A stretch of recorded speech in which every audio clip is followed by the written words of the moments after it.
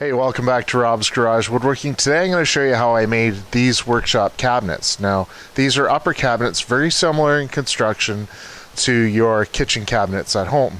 So, they're actually really easy to build. They're not very expensive, and I'll show you the breakdown and I'll show you how I built them. Alright, so here's the plans for my cabinet. So I started off with the cabinet. This one is 23.5 wide by 21 inches tall. Alright, and then you have to break down all the components. So the top and the bottom are 22.25 by 12, and there's two of those. The sides are 21 by 12, there's two of those. Shelves are 10.5 by 22.25, and there's one per cabinet. And then the back, I did a solid back on these, and I did 22.25 by 19.75. And then the doors worked out to 11 inches by 19.3/8. And there's obviously two per cabinet. So then you have to make the cutting list. Now I used 5/8 melamine sheet stock for this. So what I did was I made a cutting list for each section. So the top and bottom, 22.25 by 12. And then I had a little bit left over. There's 16 pieces of those, so one sheet for that. The sides, 21 by 12, a little bit left over, 16 pieces, so one sheet for that. The back, I had a little bit left over, and it's 22.25 by 19.75 for 8 pieces. Then the shelf, I had a small chunk left over, 10.5 by 22.25, 8 pieces there. And then the doors, just small chunks left over again, and that is 11 by 19.3/8, and I made 16 pieces. So that's 1, 2, 3, 4, 5 sheets of 4 by, well, it's slightly larger than 4 by 8, these sheets of melamine. So the total cost for my cabinets, so I made 8 cabinets, so I used 5 sheets of MDF with the edge banding, cost me $200. 2 packs of inset door hinges were $67. 1 pack of drawer pulls was $35. 300 screws was $21. Brad nails, they're not really expensive, and I have a bunch of those, so they didn't really cost me anything. So my total cost was $323, which is $40.38 per cabinet. And alright, so the cheapest cabinets I found were on sale for what they said was half price, and they retailed for $80, but the regular price was $140, so I don't know how that's quite half price, but that's pretty funny.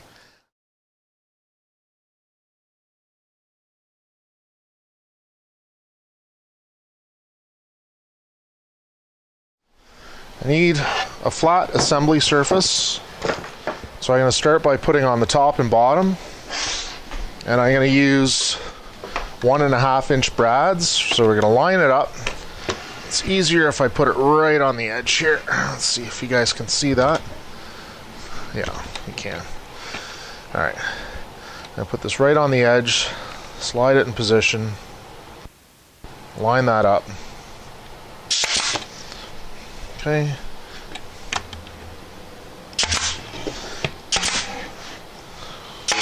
I'm just going to do 4 to start. Spin it around right on the edge so that I can get my gun.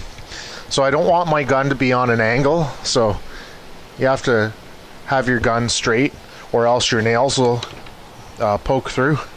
So I have to make sure that that's good, that I'm shooting straight.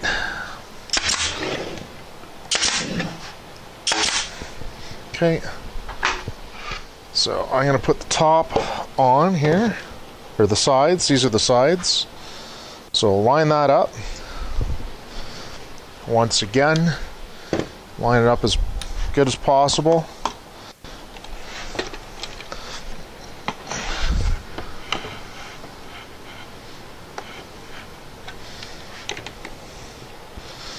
And tack that in.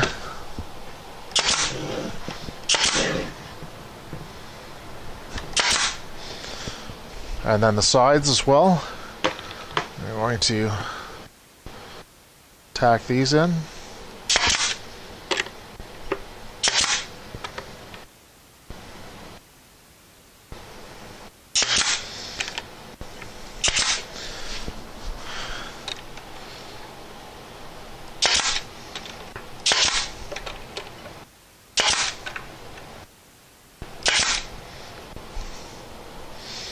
Okay. This side.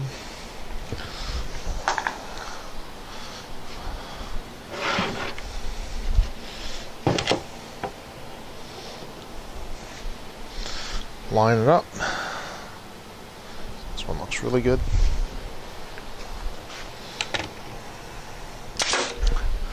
Now the shelf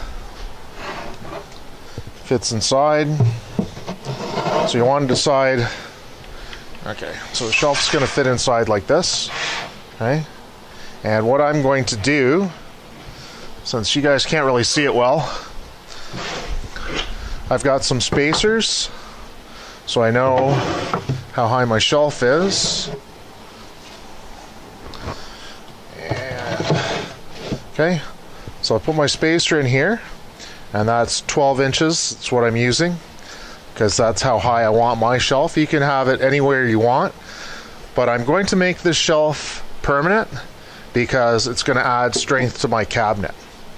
You can choose to drill holes in the sides and make your shelf adjustable. That's fine, but that's not how I'm going to do it. So I'm going to flip this over. I put in my two spacers,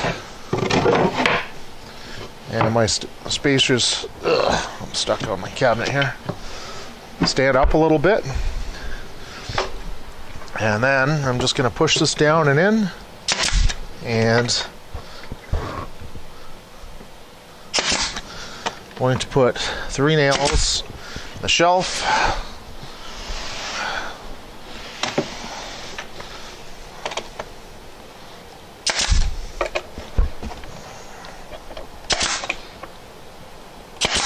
Okay, so that's it for the brad nails. So now I'm going to reinforce it with screws. So I'm going to put 3 screws in, a drill bit from Craig Jig. So I'm going to use this to countersink my holes, because I'm going to use these cabinet screws, and these are the same screws that come with Craig Jig, with the Craig stuff for the Craig Jig. These have a flat shoulder on it, and these are number 8 by 1 1/4. All right, and these ones are Robertson, so the square head. I don't know if you can see it really well there. Anyway, so I'm going to just drill these out.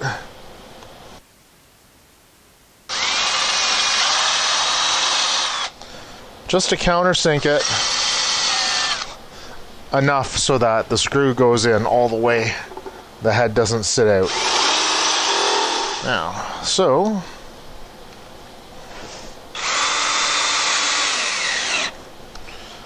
screw these in tight.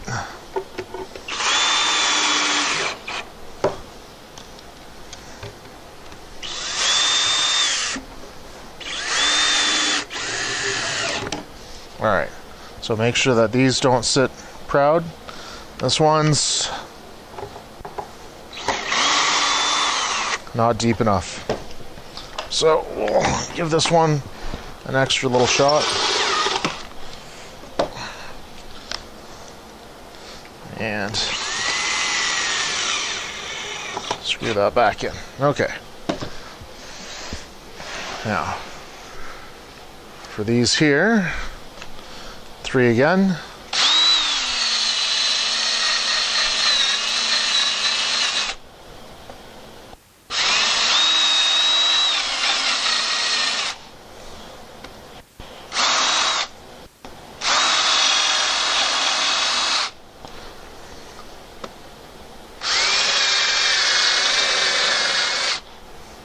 I'm going to do 2 on my shelf.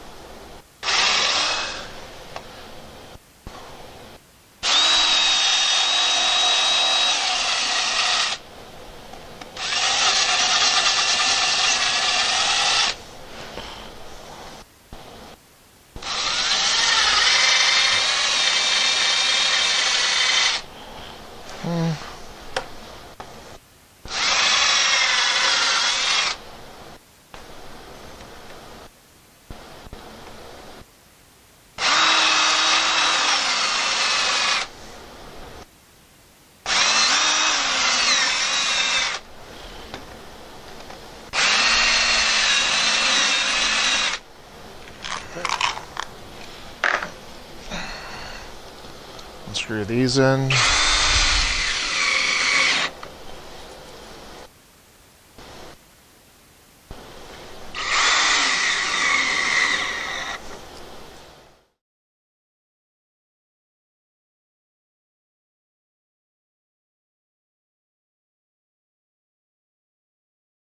These are all in far enough.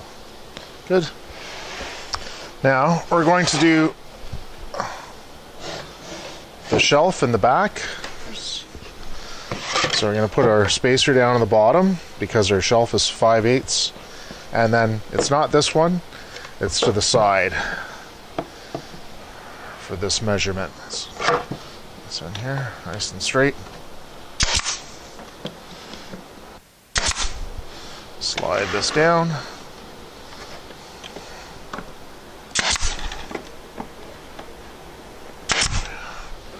I'm going to use this as well as a spacer.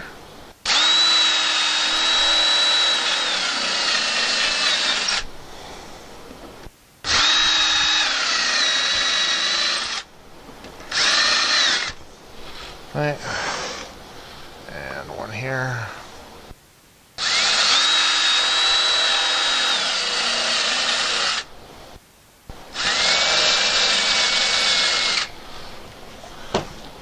These out of the way.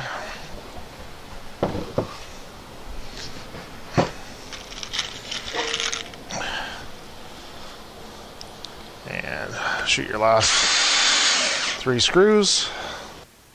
Alright, so here's our cabinet. So we have 3, 6, 9, 10, 11. 11, that's 22. 3, 4, 5, 6, 7, 28, 9, 30, 31. So there's 31 screws in each one of these cabinets. Alright, so that's it. That's the cabinet. Now we're ready to put on our edge banding. You got to put the edge banding on the fronts. And you can put it on the top if you want. And on the bottom if you want. So under here, I think I will put my edge banding on the bottom, but I'm not sure if I'm going to do it on the top or not. Alright, so now I'm going to put edge banding on the cabinet. It's not the proper way to do it. You're supposed to do your edge banding before you put the cabinets together, but I was in a rush, so I'm doing it last. It's for my shop. I'm not super worried about it, right? So here we are. We got our iron set to the cotton setting. I've got it set to like a low cotton setting, like 4, 4.5. But that's still pretty high. So the iron's quite hot. We're going to run the iron over the edge banding. So I'm cutting the edge banding to size first, and then running the iron over it, and then trimming it off after. Like I say, it's not really the proper way, but yeah, that's the way I'm doing it this time, okay?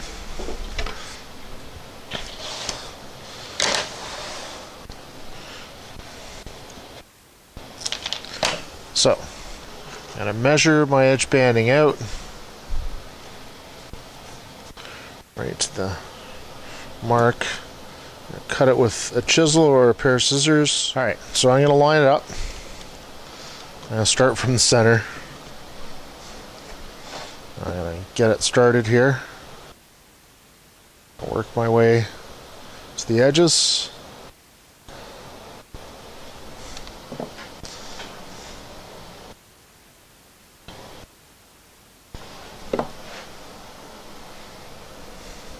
And I push down on it.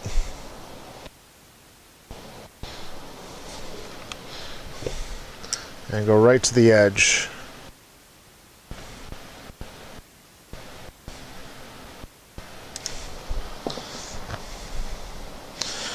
Alright. Then I'm going to take a wooden block. I'm going to go over it with a wooden block. Just push down. Make sure that it's in all the way.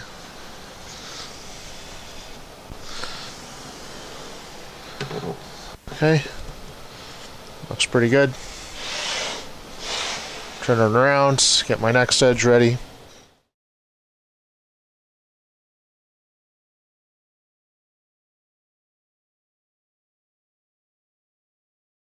Alright, so I've got my big chisel, I've got it sharpened.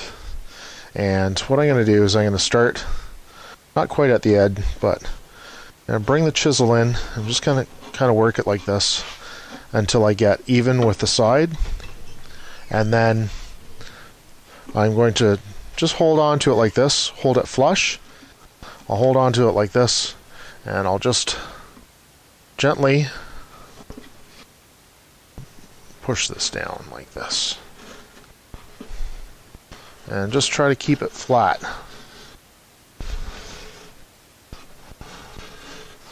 And that works ridiculously well.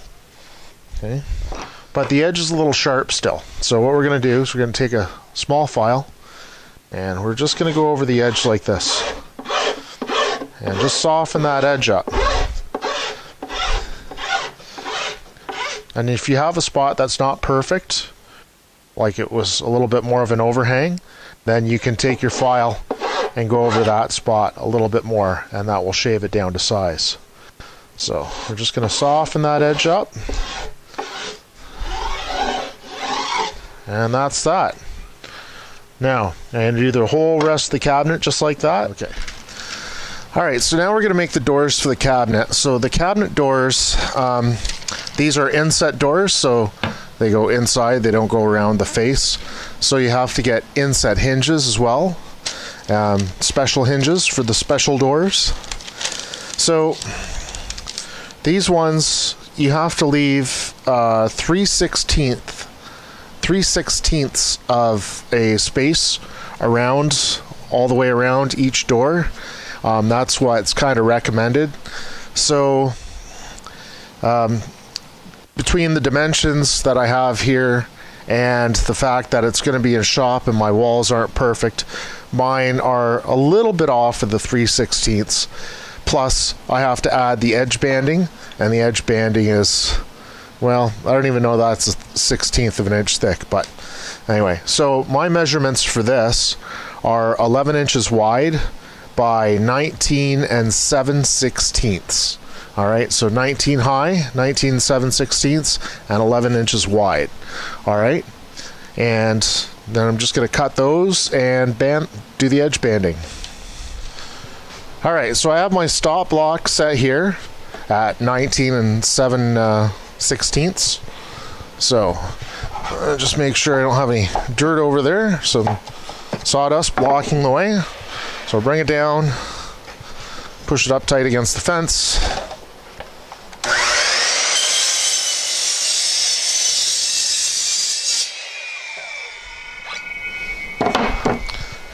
Make all my cuts. So now we're going to cut these to the 11-inch width.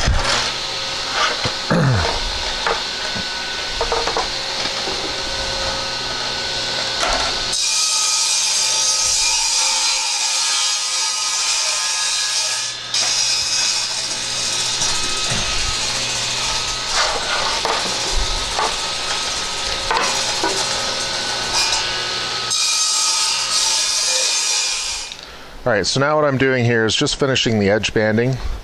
So I've done the sides, I'm just doing the bottoms and tops now.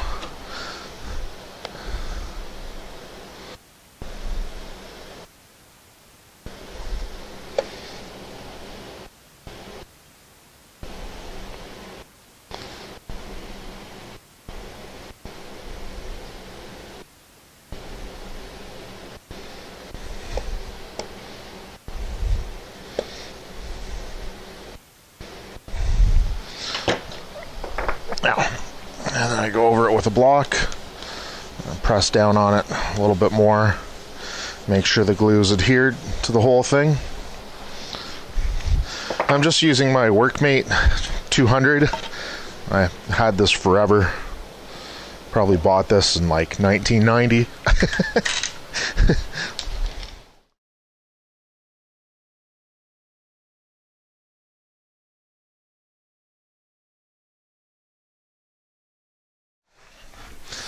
So I'm making doors for my cabinets that I'm making right now. And so what I'm going to do is I'm going to use the crappy side for the inside, the one that has more tear out.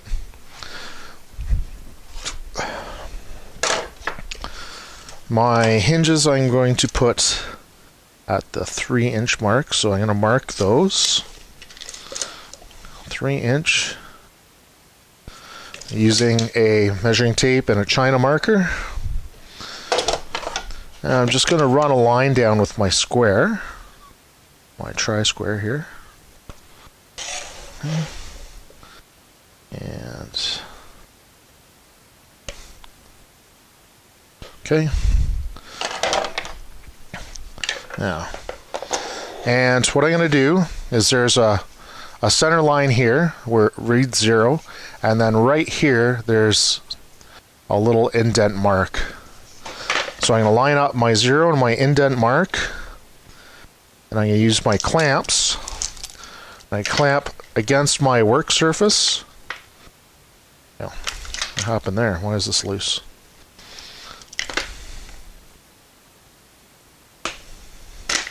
Still loose. Alright. So I'm going to push it up against the... push this up against the back. Line it up, center it. Clamp it. You need 2 clamps for these. And just make sure that it's all the way. Clamp it. Put this on. This rotates, right? So you put this in, hold it. Kind of let it rest. Now you have to turn this, push it and turn. Twist it in to lock it. And then your drill will hold right there. And you can see it's got stops at the locks. And then just drill away.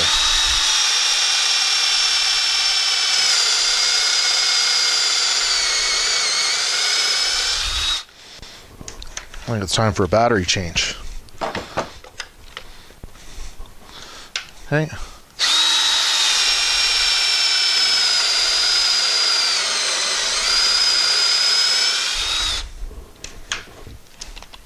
And that's it. That's how simple it is to use. Now, it also has these 2 little holes. So your hinge fits in here, and these little holes, you're supposed to take your drill, your tiny little drill bit here, and drill in here and here, and that's supposed to line up with these 2 holes of your hinges. But this hinge that I have, it doesn't line up. So if the holes were up here, up here instead of down there, it would line up perfectly, and then you're all set to put your hinges in. But unfortunately, where this is doesn't line up with my hinges. So what I have to do is I have to put my hinges in, line them up as best I can, and I'm just going to freehand those.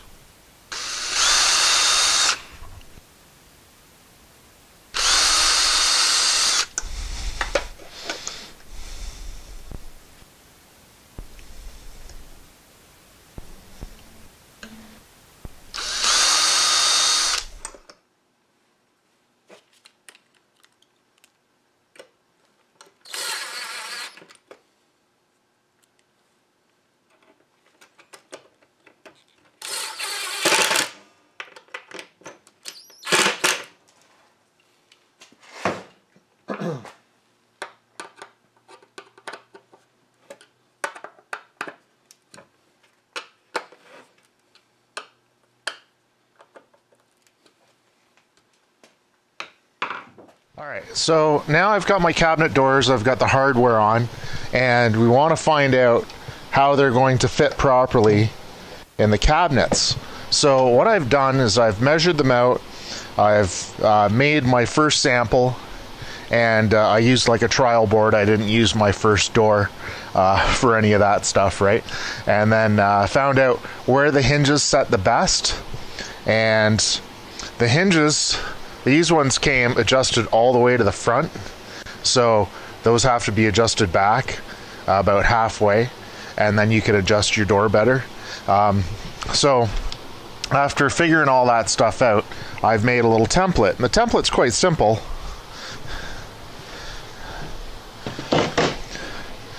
It's a piece of wood, it says top and bottom. Those arrows go to the outside, like the top and bottom of the cabinet. And then I've had my trials, right? And the holes in the middle here are the ones that, that's the template settings for this. So I'll show you how it works. Pretty simple. take it like this. It says top and bottom. So you put the screwdriver or the drill in, push it all the way to the back, drill all the way down until it stops.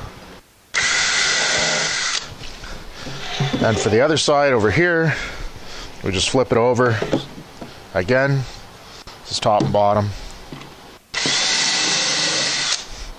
And drill them out. And that's the holes for the expansion side. So these expansion ones, so you can adjust your door up and down. And then after I mount my cabinets and have the doors in and adjust my doors perfectly, then I'll drill out the holes for these two for the more permanent screws to hold it in place permanently. All right. So my measurement for the center of the handle is 4.5 inches. So 4.5. And I'm going to do the doors in pairs, so I'm going to do the left and the right at the same time. So I'm going to use my China marker because I'm using black melamine. Alright. And then I'm just going to use my square, and I'm going to make a line on both sides.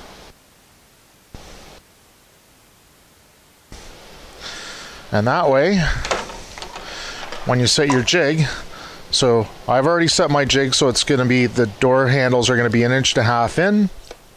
Right, so I'm going to slide that up. Right here, there's a little indent there, and there's a hole there, and another little line at the bottom for your center line. So I'm going to line that up. And then you can either freehand this or you can clamp it. I always like to clamp it. So I'll center it up. Put my clamp on it. And then use a 3/16 drill. What size is that again? 3/16. 3/16 drill. And we're just going to drill through.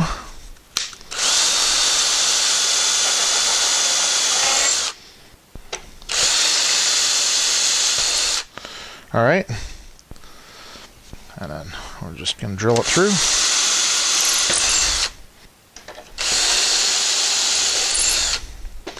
All right. Now what you can do, just put your screws through.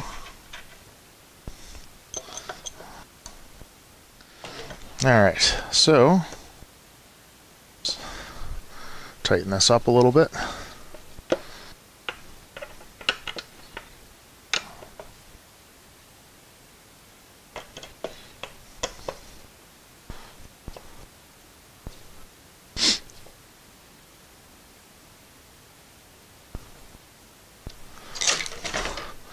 So that's it. That's your handle installed on your door. All right. It's that simple. So these are going to be quite high, so I want my door handles low. All right, so here's a little trick about hanging cabinets. So what you want to do is find where your studs are on the wall and mark them off. So I've got them marked off here and on my wall and up at the top as well. So when I hang my cabinets, I measure up to the other cabinet or to the wall or wherever that you're mounting it from. And you measure out, so this one, the stud is at 2 inches and 18 inches. Now, you measure out from your cabinet, and it's almost 3/4 inch. So I'm going to take 2 inches minus 3/4 inch is 1.25 inches, and a mark there. And the other measurement was what? 18? 18. So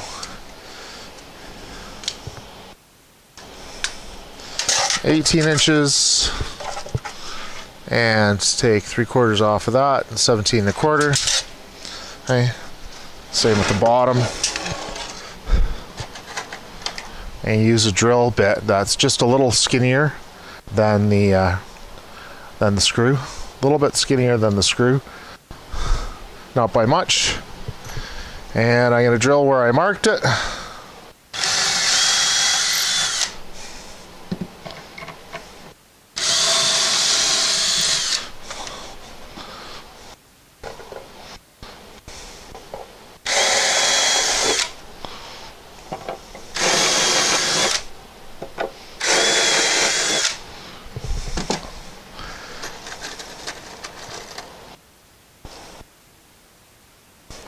Now you use 3-inch cabinet screws, and I'm just going to start these.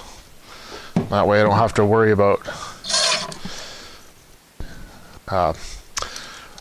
when you start them, you don't have to worry about trying to grab them with your hands after. You have one hand holding your cabinet up, and the other hand you can have on your drill. So just makes life easier.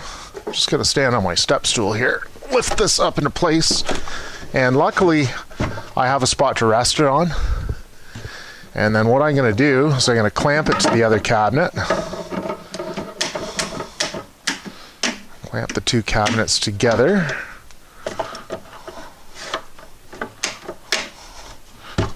My walls are a little uneven here. And try to level it as best as possible with the uneven walls. So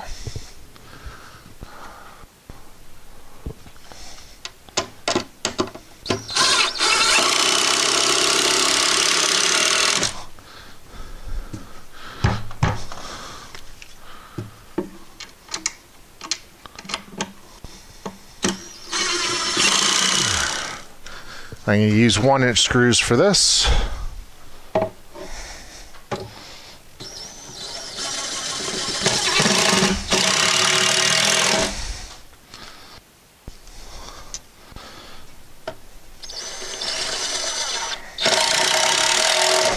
There we go.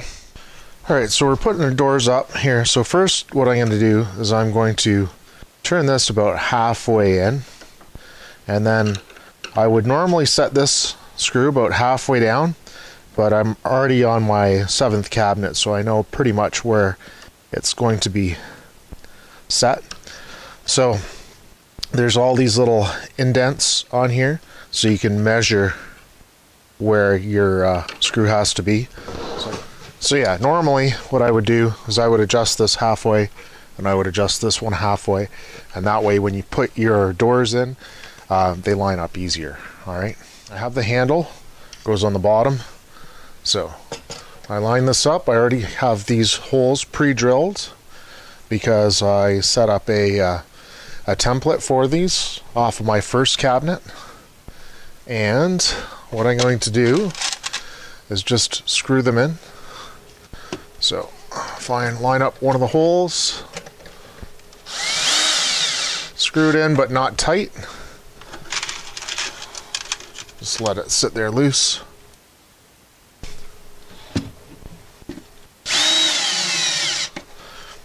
And I'll put 4 screws in. Now, so the door, you can slide your door up and down.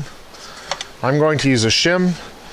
I'm going to have the shim, the door sit approximately here on the shim, because that'll give me the space that I want. So put my shim in, then with your hand, Phillips screwdriver, I tighten that up.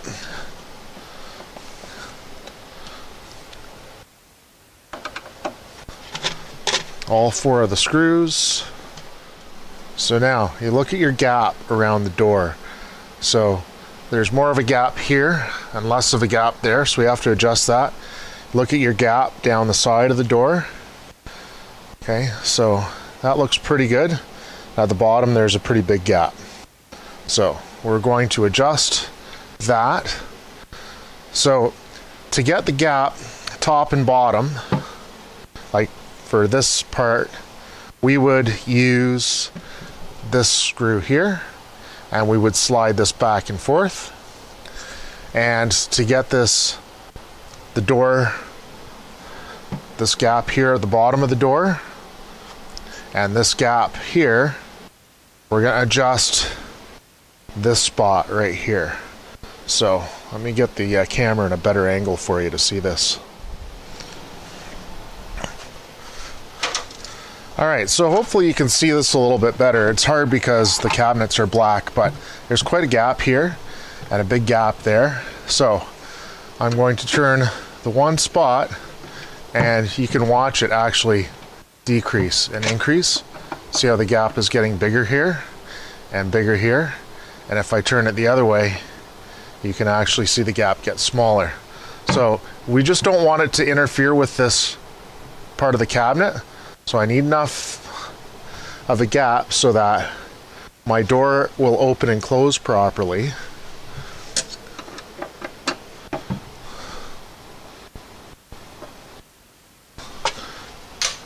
Like this. Okay. And it's not rubbing, it looks pretty good. Gap at top and bottom aren't too bad. Now I'm going to put the other door in, and then I'm going to balance the two doors together. And find the pre-drilled hole, line it up, shoot it. Once you shoot your first one, your door will sit there. And find the remaining screws. Get the shim. Where did I put my shim? Here it is. Now on this door I have to put the shim in a little bit further. And we're going to tighten the top and bottom screws. There we go. Doesn't look too bad. That doesn't look bad. Let's see how they close together. Well, not too bad. Need a bigger gap here, a smaller gap there. The gap down the side looks pretty good. Just have to adjust this one a little bit. So I'm going to reduce that and increase this one.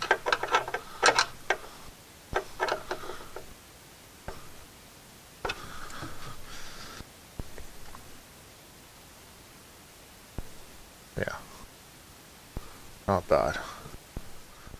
So we just want our gaps to be pretty even all the way along on the edges, all the way along here, and this back gap. Reasonably close, you know.